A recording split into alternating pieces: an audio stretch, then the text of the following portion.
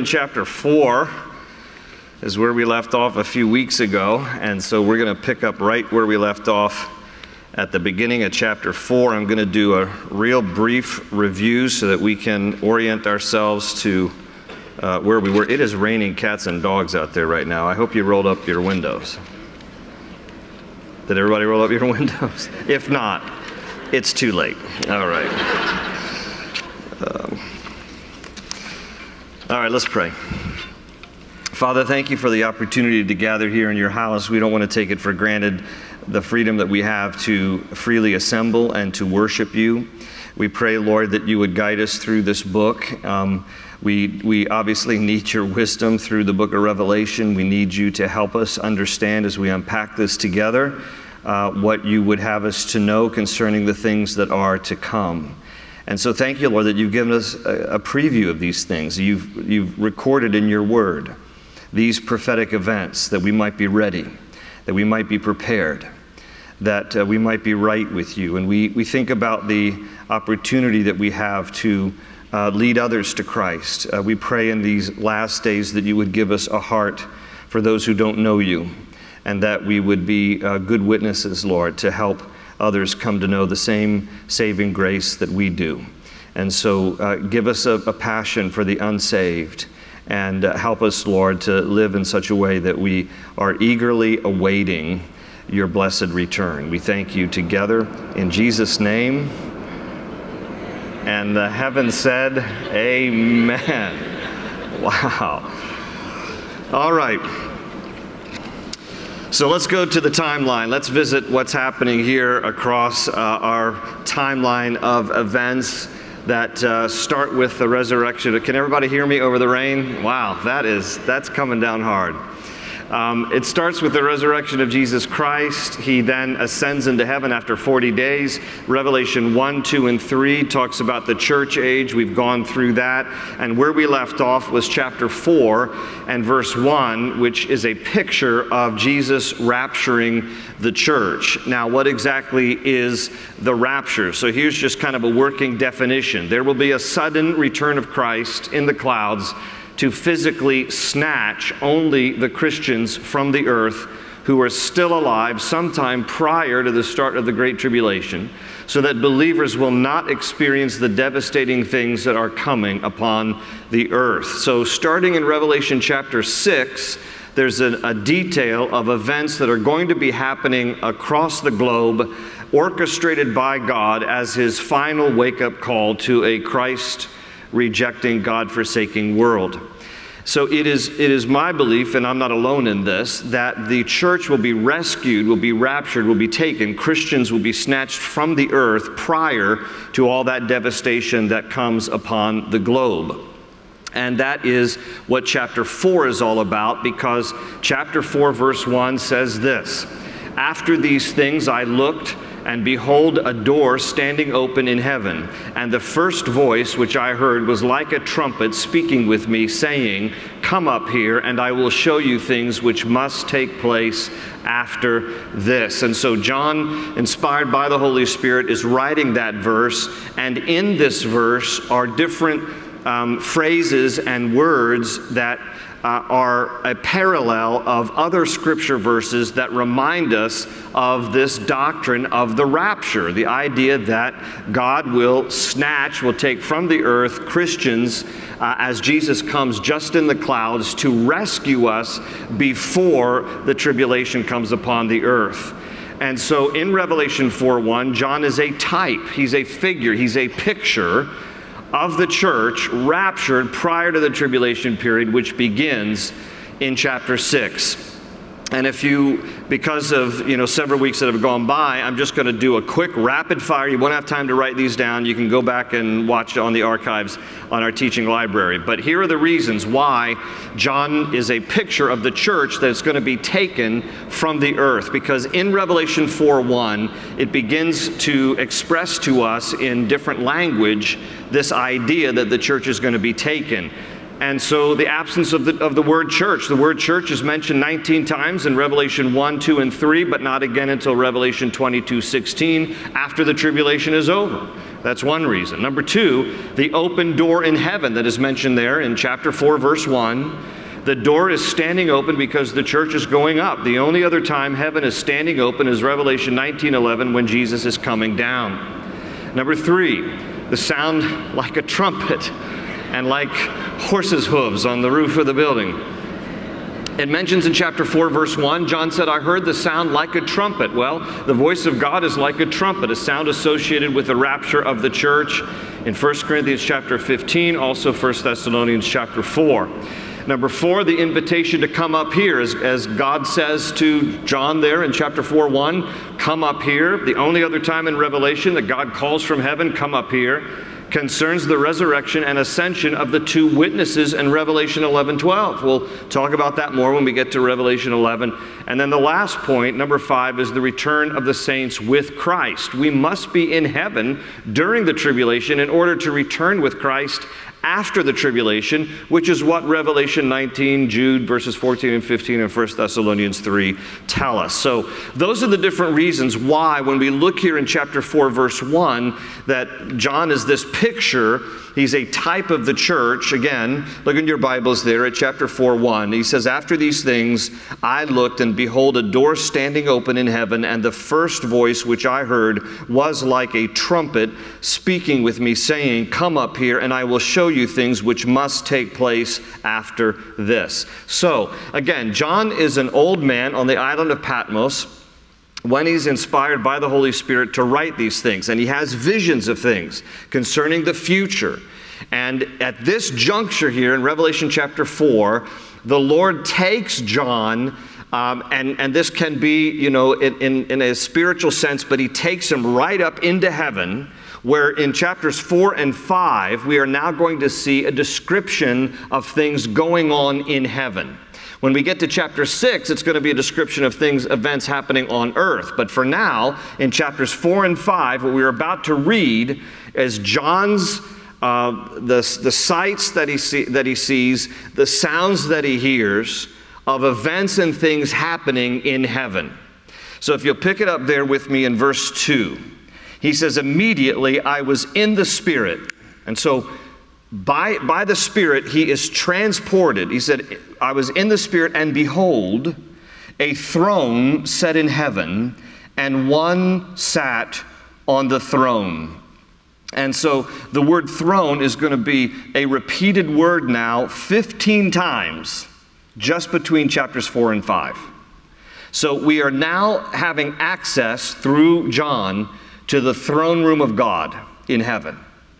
And he's going to tell us different things relative to the throne. And you're going to notice with me different prepositions. There are actually 5 where he talks about on the throne, around the throne, from the throne, before the throne. So we're going to get a grand vision and perspective of things happening in heaven around the throne of God.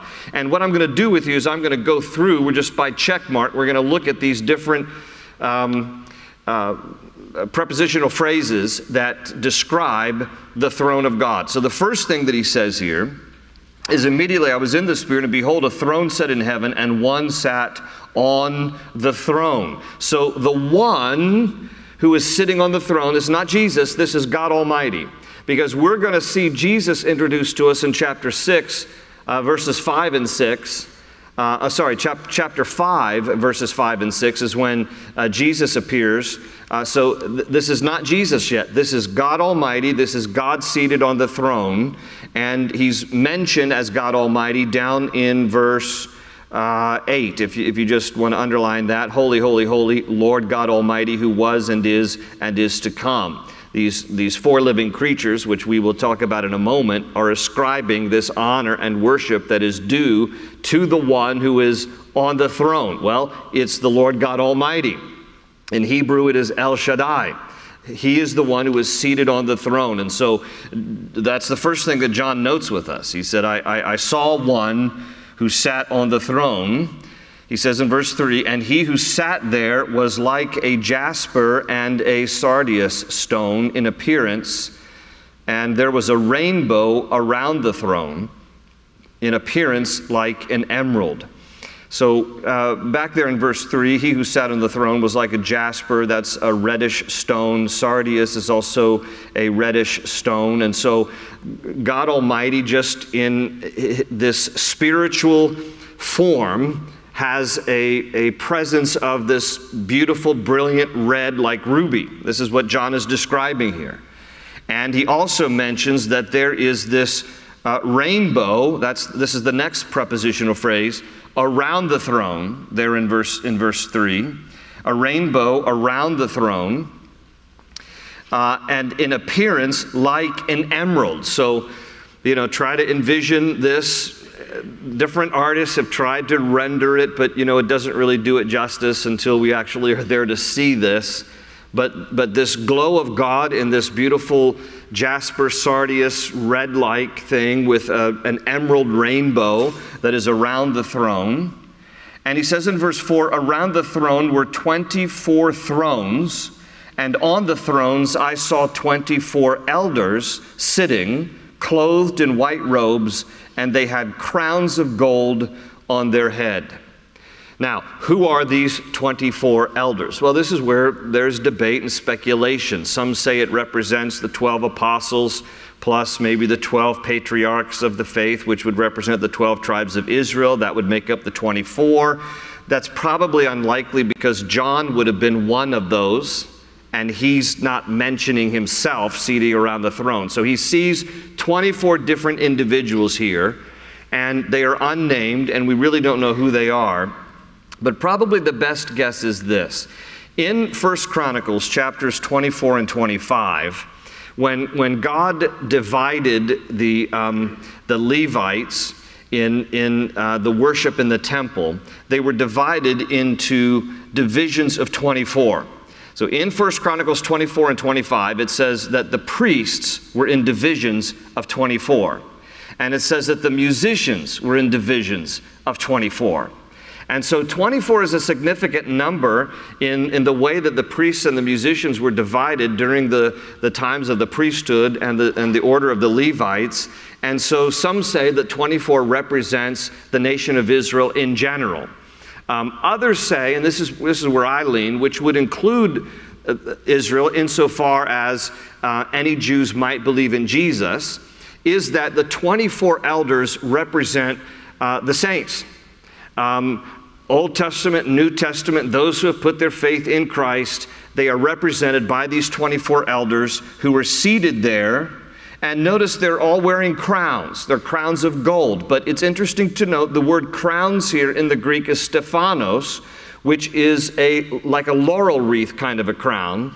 But when we see Jesus mentioned in chapter 19, verse 12, when he appears in chapter 19 for a second coming, he's wearing a crown, but it's a different Greek word. It is diadem. It is a royal crown. So these guys who are wearing crowns, it's an inferior crown. It's a Stephanos. It's like what Olympic athletes would get when they would be victorious in competition. They would get a laurel wreath of a crown. That's Stephanos. That's the word that is used here. So when you look at things like that in the original language, it helps us to understand these 24 elders, these aren't angels, these aren't superior beings.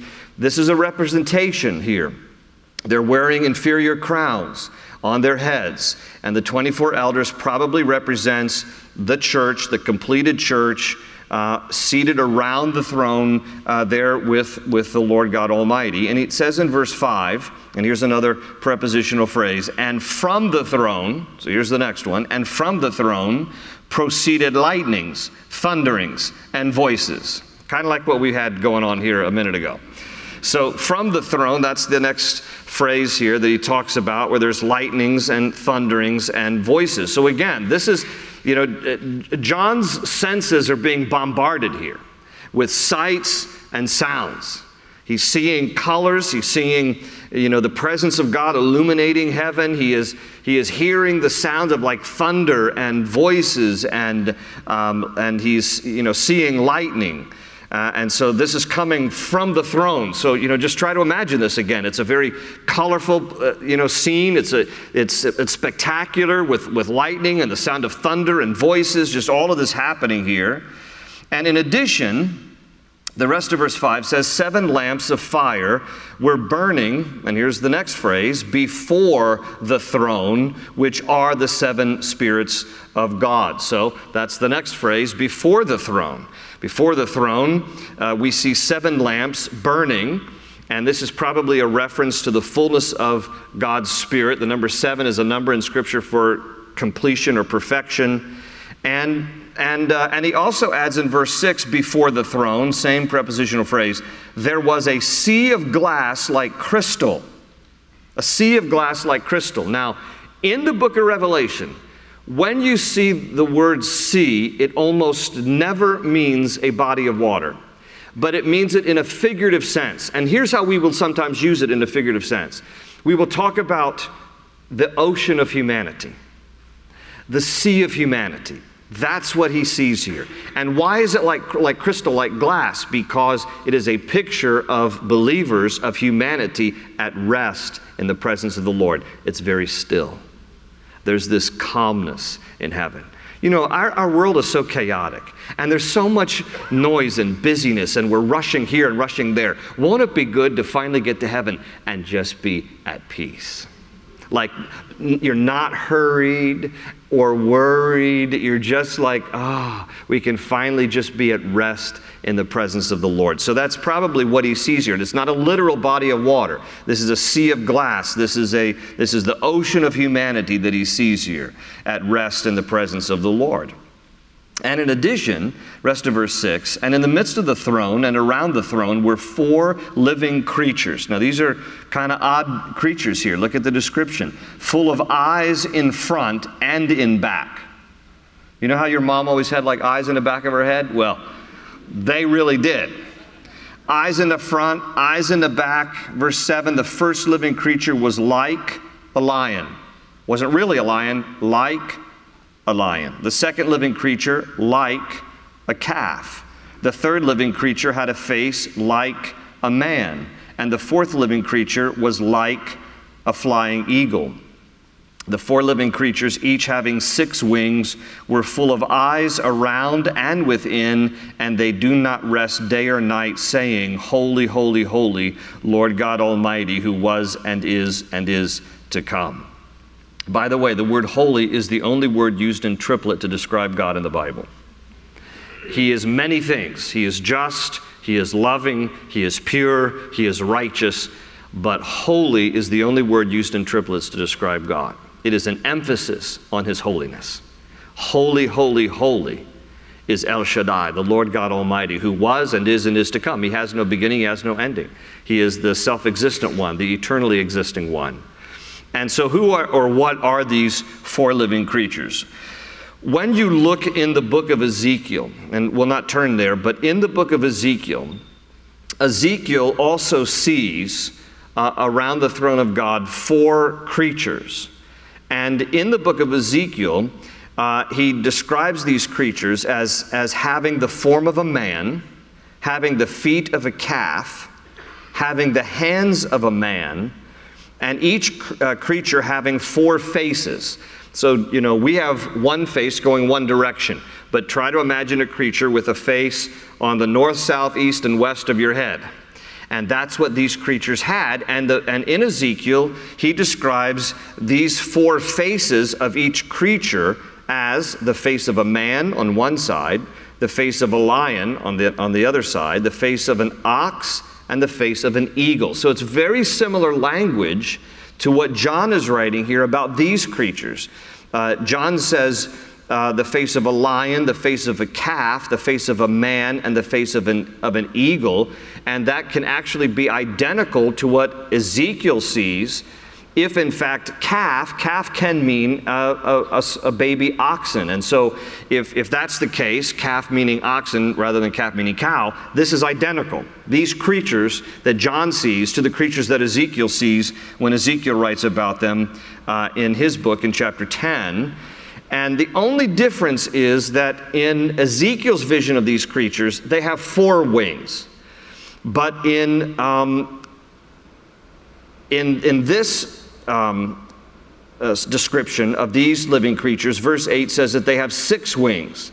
Now it's interesting that Ezekiel's description of these creatures are a reference to cherubim, angelic beings. And although Ezekiel describes those angelic beings as having 4 wings, otherwise they're very similar to what John says, in the book of Isaiah, we are introduced to another order of angelic beings called seraphim in Isaiah chapter 11. And in Isaiah 11, the seraphim, that order of angels, they do have 6 wings. And Isaiah says that when he sees the throne of God and he sees these creatures, he sees seraphim with 6 wings. 2 they covered their eyes, 2 they covered their feet, and the other 2 they flew with. So when you take together Ezekiel's vision and version of cherubim, Isaiah's vision and version of seraphim, and John's version of these creatures here in Revelation chapter 4 are probably either cherubim or seraphim. These are angelic beings. And they seem a little strange to us, but when you put all that together, the similarity indicates that these are probably these 4 particular angelic beings who are around the throne and in the midst of the throne, and they're constantly moving, and they're constantly declaring, "Holy, holy, holy is the Lord God Almighty, who was and is to come." That's their job. That's what they do for eternity. They just go around declaring this and worshiping God Almighty seated on the throne. And it says in verse 9 that whenever the living creatures give glory and honor and thanks to him who sits on the throne, who lives forever and ever, that's God Almighty, here's what happens. Verse 10, the 24 elders fall down before him who sits on the throne and worship him who lives forever and ever, and cast their crowns before the throne, saying, "You are worthy, O Lord, to receive glory and honor and power, for you created all things, and by your will they exist and were created." So it's a spectacular scene of worship, exaltation of the Lord God Almighty seated on the throne. It's a vision of sights and sounds, and these 24 elders falling down, representing the church, bowing at the foot of the throne and casting their crowns, their Stephanos crowns. And so, you know, when people start talking about how there will be rewards in heaven, and yes, there will be. The Bible talks about how Jesus will reward us for our works. Works don't save us, but works will be rewarded, and that we will receive a crown. There are different crowns the Bible talks about. Don't think you're going to be walking around comparing your crown to the crown of somebody else. Because at the end of the day, we're throwing them down. You know, we're going to be undone. There's not going to be anybody in heaven who is more concerned about themselves, because we're going to be in the presence of the living God. And we're going to be undone. And we're just going to be, you know, brought to our knees. And we're going to fall on our face. And we're going to cast whatever crown we have at his feet and worship him. So that's this scene here that John is seeing. Now, again, I believe that this is an indication of how the church is going to be kept safe. And this is what we're going to be seeing in heaven while God unleashes tribulation upon the earth. And so John is giving this as preview. This is what heaven looks like. This is what I saw. This is what I heard. All these creatures and thrones and all of this. And then let's tackle chapter 5 tonight as well. And he says in chapter 5, "And I saw in the right hand of him who sat on the throne a scroll." So now listen, even though God is spirit, there's some representation of a physical presence, because he describes here a hand. And he's even specific, the right hand of him who sat on the throne. And in the right hand of God Almighty was a scroll written inside and on the back, which was unusual. In those days, you know, typically they would have a scroll, a papyrus that would be unraveled and at both ends, and scribes would write on one side of it and then roll it up and then write again, roll it up. This particular scroll has writing on both sides. So there's a lot that is going on here. There's a lot that is written on the inside and on the back. Rest of verse 1, sealed with 7 seals. So I want you to imagine like an ancient scroll rolled up, and then the way that they would keep the scroll preserved was to attach wax seals. You know, they would melt some wax, drip it, and then they would be sealed. And so there are 7 of these wax seals along this scroll. Now, again, there's been a lot of debate. What is this scroll that God is holding in his hand? And what we're going to end up seeing here is that, in effect, what it is the title deed to the earth. Because God the Father is about to give the title deed to the earth to Jesus Christ, the Son, to begin to do with the earth as he needs to do in order to wake up the final inhabitants of the earth, that there might be one last opportunity for them to get saved. Look, don't think that just because we are looking forward to the return of Christ and being snatched from the earth, that everybody left has no hope. Everybody left still has hope. Everybody left can still get saved. In fact, it's a unique thing that we're going to read later in the book of Revelation, where God actually, to show you the lengths that he's going to go to try to redeem the unbelievers on the earth, he actually dispatches an angel who flies around the earth proclaiming the gospel, so that people will be able to hear it and understand it, so that nobody will be able to say, I didn't hear, I didn't know. What about the guy on the island? The guy on the island is going to get the angel declaring it from above, so that everybody has an opportunity to hear and to believe. So while we are kept safely in heaven, and all these things are going on earth, starting in chapter 6, there is still great hope for people who are on earth. That said, they will go through some horrific things in order to get there. So I would rather be on the first flight out, okay? Because the other flights are devastating, okay? So he goes on to say, verse 2, here in chapter 5, then I saw, and notice, he talks a lot about things that he sees, and he's going to also mention things that he hears in this chapter as well. Then I saw a strong angel proclaiming with a loud voice, who is worthy to open the scroll and to loose its seals? So this one angel is just asking this question. Who is worthy to open this scroll, to undo the seals? Verse 3, and no one in heaven or on earth or under the earth was able to open the scroll or to look at it. No one. And so, verse 4, John says, so I wept much. He weeps because no one was found worthy to open and read the scroll or to look at it. Nobody. But one of the elders said to me, that's one of the 24 elders, do not weep. Behold, the Lion of the tribe of Judah, the Root of David, has prevailed to open the scroll and to loose its 7 seals. Praise God. Who is the Lion of the tribe of Judah? You can make a note in the margin of your Bible, Genesis 49, verses 9 and 10. I will read it. In Genesis 49, this is a messianic prophecy concerning the line of Judah. Judah was one of the 12 tribes of Israel. And in Genesis chapter 49, verses 9 and 10, it says, Judah is a lion's whelp. From the prey, my son, you have gone up. He bows down, he lies down as a lion, and as a lion, who shall rouse him?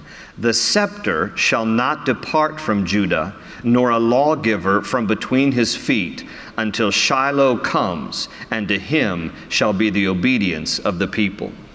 And so in Genesis chapter 49, Jacob was blessing his sons, and when he comes to his son Judah, this is what he prophesies about Judah. And he says about Judah that the tribe of Judah is symbolized by a lion, and that out of the tribe of Judah, not any other tribe, but out of the tribe of Judah will come one who will be from whom the scepter will never depart. So he speaks here prophetically about how Messiah will come from the tribe of Judah. Well, Jesus came from the tribe of Judah. And then here also in our text in Revelation 5 verse 6, verse 5, it's a mention of the root of David. The root of David is out of Isaiah chapter 11. And I'll read to you Isaiah 11, verse 10, if you want to write that in the margin of your Bible. And here's what Isaiah 11:10 says. And in that day there shall be a root of Jesse. Now remember, Jesse was the father of King David. There shall be a root of Jesse who shall stand as a banner to the people, for the Gentiles shall seek him, and his resting place shall be glorious. And so it was prophesied that Messiah would not only be of the tribe of Judah, but he would also be a descendant of King David. And this idea of the root of Jesse is the idea of from the line of Jesse will come one whom the Gentiles shall seek. So even not just Jews, but Gentiles alike will seek the one who is known as the root of Jesse, or here in Revelation 5, the root of David, who was the son of Jesse. And John tells us that he has prevailed to open the scroll and to loose its 7 seals. Look still with me in Revelation 5, verse 6. And I looked, and behold, in the midst of the thrones, here's our last prepositional phrase, in the midst of the throne, and of the 4 living creatures, and in the midst of the elders stood a lamb, as though it had been slain, having 7 horns and 7 eyes, which are the 7 spirits of God sent out into all the earth. Then he came and took the scroll out of the right hand of him who sat on the throne. So here we are introduced to Jesus. He is the Lion of the tribe of Judah. He is the root of David, but he's also known now here as the Lamb. And please note this, throughout the rest of the book of Revelation, that is the only title that will reference Jesus, the Lamb. 19 times Jesus is referred to as the Lamb in the book of Revelation from this point forward. It is very interesting to note because this is the most favorite title of his for himself. When we first saw a glimpse in chapter 1 of Revelation, John first gives us a quick, kind of just a cursory overview of a vision that he has of Jesus. And in chapter 1, verses 13 to 16, he is presented in a very majestic way. Very majestic. But here he is presented as the Lamb, as though it had been slain. So Jesus prefers his redemptive description more than any other description. He wants to be known as the Lamb. This is the one who died for the sins of the world. Why is this important? Because remember, the only way in the Old Testament for one to have his or her sins atoned for was the presentation of a lamb as a sacrifice. And God made gracious provision because otherwise there was no way to atone for sin. God basically said, an innocent animal for a guilty human life. If you present an innocent animal, I will accept that innocent animal as atonement for your guilty life. Slaughter it, and the blood of that animal that was shed would appease the wrath of God and make temporary atonement for the sins of the people until such time that a permanent Savior could die for all the sins of all people for all time, and thus no more animal sacrifice. And that one is Jesus. And so as Jesus then comes and his earthly ministry begins, the first thing that Jesus does to launch his public ministry is to be water baptized by John the Baptist. What was it that John the Baptist said when he saw Jesus coming to be baptized? Behold the Lamb of God who takes away the sins of the world. John was declaring that Jesus is in fact the ultimate and perfect and eternal sacrifice once and all for the sins of the world. He is in fact that Lamb of God who will die for the sins of the world. Paul will write in his letter to the Corinthians that Jesus is our Passover Lamb. And so it's interesting to me that in all the titles that Jesus could have chosen to use to describe himself in the book of Revelation, the one he chooses is the Lamb. It has been said that the only man-made thing in heaven are the marks of the crucifixion that Jesus will bear. Because in heaven, Jesus still retains those marks of his crucifixion. Remember, he showed, even in his glorified body, the marks of his crucifixion to his disciples. And then the next week to Thomas, who wasn't there with the first group. And he bears those marks even to this day. The only man-made thing in heaven were the marks that were done to Jesus in his crucifixion. He is the Lamb of God. And he now will use this word to describe himself because it describes the redemptive nature of our Lord. He died as a lamb and shed his blood for the sins of the world. That's the beauty of the cross. That's the beauty of salvation through faith in Jesus. Now, he sees a lamb and as though it had been slain. So it's this picture of our Lord as like a slain lamb. But then it's kind of an odd description, having 7 horns and 7 eyes. So these, again, 7 is a number for completion or perfection.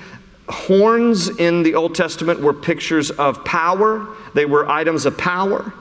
And eyes are descriptive of wisdom and knowledge. So it's painting a picture here of Jesus, 7 horns, meaning he's all-powerful, he's omnipotent. 7 eyes, meaning he is omniscient, he's all-wise and all-knowing. And he comes there in verse 7, and he took the scroll out of the right hand of him, that is God the Father, God Almighty, who sat on the throne. Now, verse 8. Now, when he had taken the scroll, the 4 living creatures and the 24 elders fell down before the Lamb, each having a harp and golden bowls full of incense, which are the prayers of the saints. So here there's this stereotypical thing about people in heaven, angels with harps and stuff, and it's probably actually like a zither more than the kind of harp we would think of, but it's a musical instrument nonetheless. And so there will be musical instruments in heaven. There's still this element of worship, and so John sees here these 4 living creatures, 24 elders falling down before the Lamb, each having a harp. But I love that what else verse 8 says. And golden bowls full of incense, which are the prayers of the saints. In Psalm 141, verse 2, the psalmist writes this, in Psalm 141, 2, let my prayer be set before you, Lord, like incense, the lifting of my hands as the evening sacrifice. What is beautiful about verse 8 is a reminder to us that the prayers of the saints are preserved in heaven. Every prayer that we pray is registered and recorded. It does not go unnoticed by our Lord. That the prayers of the saints are actually preserved here in golden bowls full of incense. And in the Old Testament, when the priests would light the incense and this aroma would rise, it is a picture of the prayers of God's people rising up to heaven. And here we find this description of this bowl full of incense, which are the prayers of the saints. If you have ever felt sometimes like your prayer's gone unanswered, or your prayer doesn't seem, God doesn't seem to really hear my prayers, and I don't know if I'm going to get the answer to my prayers, please be reminded that your prayers are noted, they are heard, they are recorded. We don't always get the answer that we wish and want. But God always knows best, and we have to defer to His perfect will in loving us and caring for us. I can look back at my life, and I'm thankful that He didn't answer some of my prayers the way I wanted. Anybody else? There are some things that you look back like you really prayed for. You really prayed for it. Lord, please, please, please. And then it didn't come to pass, and a few years later, you're like, I'm glad He didn't answer that one. You know what I'm talking about? And so they're recorded, and God hears them. Verse 9, and they sang a new song. So they have the harp going, and they're singing now, saying, you are worthy to take the scroll. They're worshiping Jesus, saying, you are worthy to take the scroll and to open its seals, for you were slain and have redeemed us to God by your blood out of every tribe and tongue and people and nation. Please note that. Every tribe and tongue and people and nation. Yes and amen. Everybody in heaven, listen, everybody in heaven is not just only going to look like you. They're not only going to talk your language.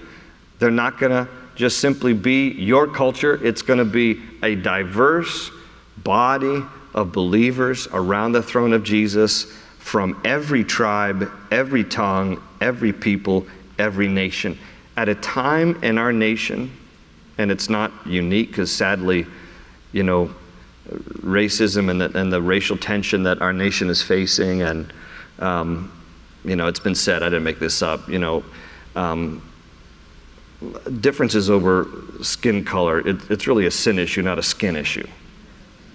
And the Church of Jesus Christ better be the people who set the example of what it's like to love one another and to exemplify the love of Christ, no matter what the tongue, the tribe, the nation, the people, because one day we're all going to be together in heaven, and we better start practicing how to get along now, right?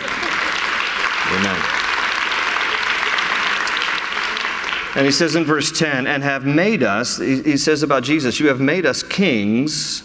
Some translations, you might have a footnote, it says kingdom, a kingdom, and priests to our God, and we shall reign on the earth. Now, you know, when Jesus returns and establishes his kingdom for 1,000 years, the millennial kingdom, saints will rule and reign with him. This is what the Bible teaches us. And we will help discharge the responsibilities and duties of representing him as ambassadors. And so in that way, we are kings and priests to serve our God. We will reign with him on the earth. Verse 11, and then I looked, more visions, and I heard, more sounds, the voice of many angels around the throne, the living creatures and the elders, and the number of them was 10,000 times 10,000, and thousands of thousands.